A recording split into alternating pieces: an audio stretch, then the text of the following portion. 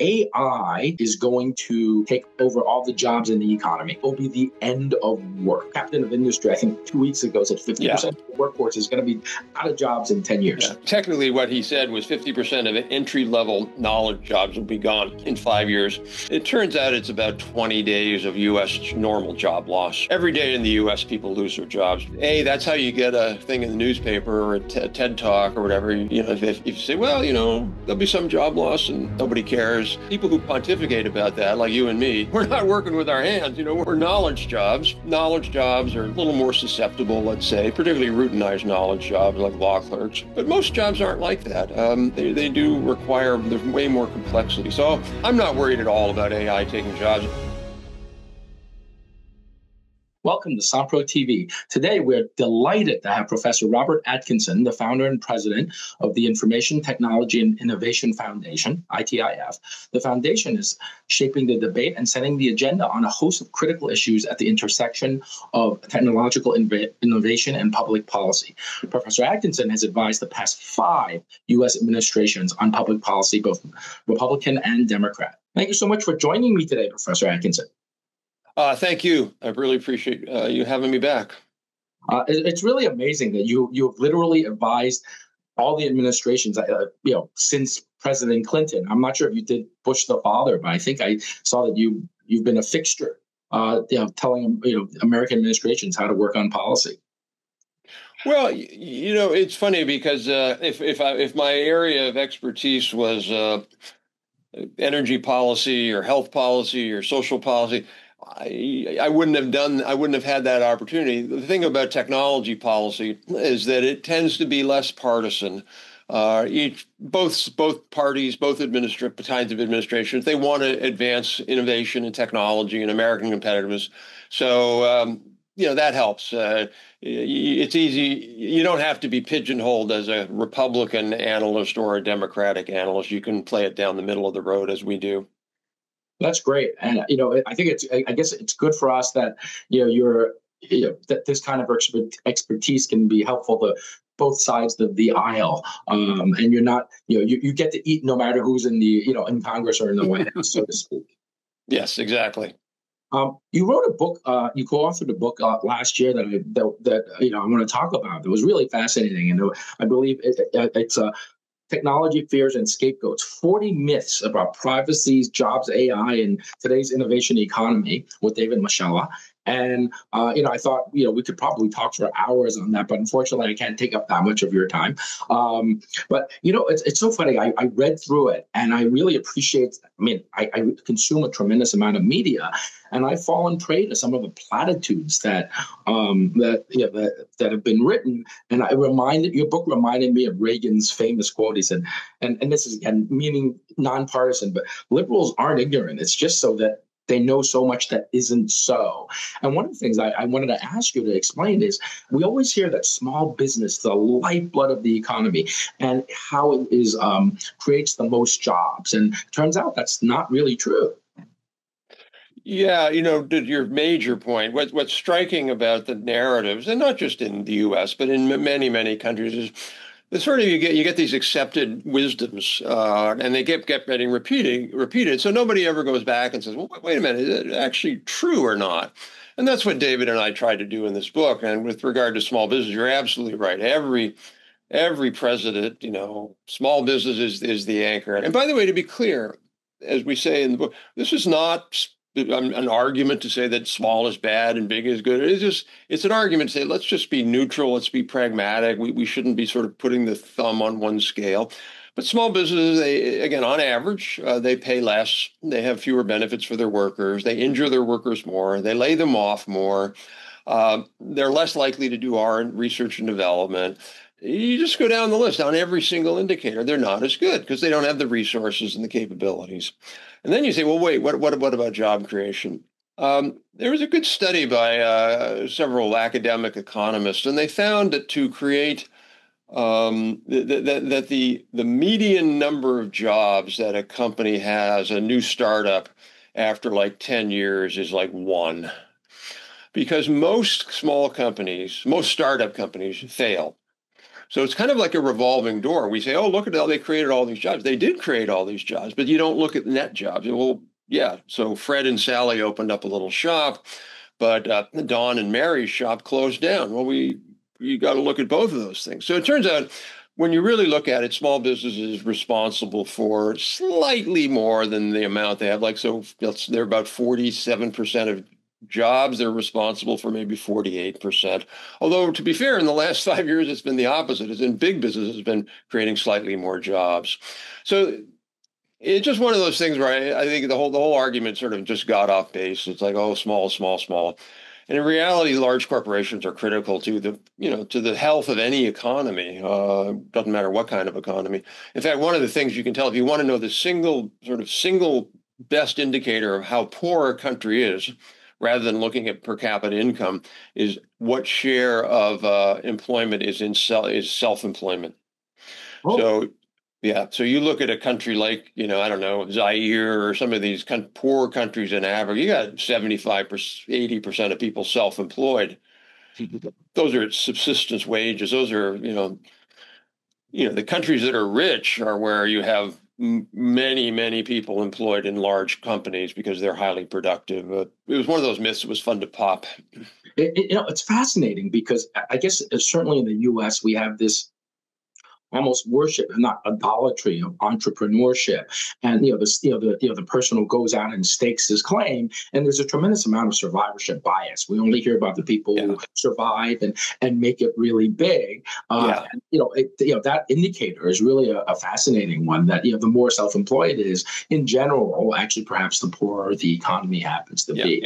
But we're on the subject of jobs, and here's something that we've been deluged with over the past couple of years: is AI is going to basically take over all the jobs in the economy. It will be the end of work.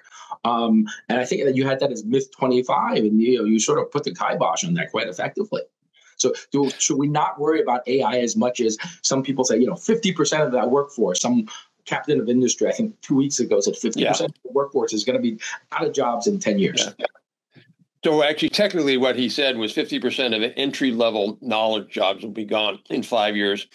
And then I had a piece in the Wall Street Journal that I calculated what that is. And if you took all those jobs, you eliminated half of them, you divide by 5 to get a yearly number. It turns out it's about 20 days of U.S. normal job loss. Every day in the U.S., people lose their jobs. The company downsizes, the company closes. Not great. Oh, and by the way, that rate today is the lowest it's been since 1995, which is completely opposite. Everybody thinks, oh, the employment market is so disruptive. You're going to lose your job. Well, no, actually, it's been slowly becoming more stable. But anyway, the reason why I think all that is just vastly overblown is, A, that's how you get a thing in the newspaper or a TED Talk or whatever. If you say, well, there'll be some job loss and nobody cares. But the other factor is I was talking to the CEO of a big AI company recently, not as big as some of the big ones, but pretty big. Oh, you got to see what we're seeing. And I'm like, yeah, because you're selling a particular service for a particular function to a particular type of company. And I get it. Within that, there's going to be a lot of efficiencies, but you're not selling to the fire department. You're not selling to the local guy who puts up drywall. There's just so many jobs that are just hard to do, and AI won't do them. Not for a long, long, long time. And people just sort of forget that. The other reason why is people who pontificate about that, like you and me. I mean, look at you, look at me. We're not working with our hands. We're knowledge jobs, and their knowledge jobs are a little more susceptible, let's say, particularly routinized knowledge jobs like law clerks. But most jobs aren't like that. They do require, there's way more complexity. So I'm not worried at all about AI taking jobs. I think the problem will be if they don't take enough, because U.S. labor productivity growth is so slow.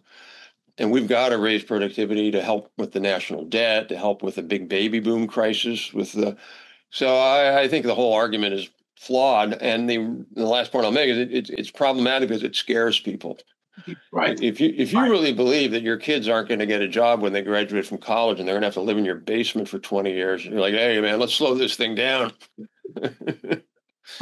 I wanted to get this.